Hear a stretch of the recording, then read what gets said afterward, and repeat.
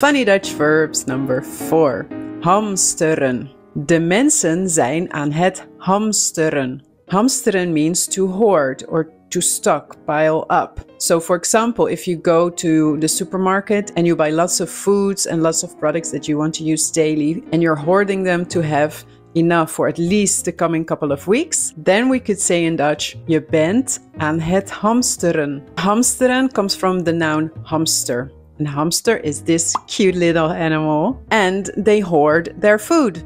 Dus een hamster hamstert zijn eten. Ik hamster vaak koffie, chocola en toiletpapier. Want ik wil niet dat die opgaan. Wat hamster jij? And do you also have a verb for hamsteren in your language?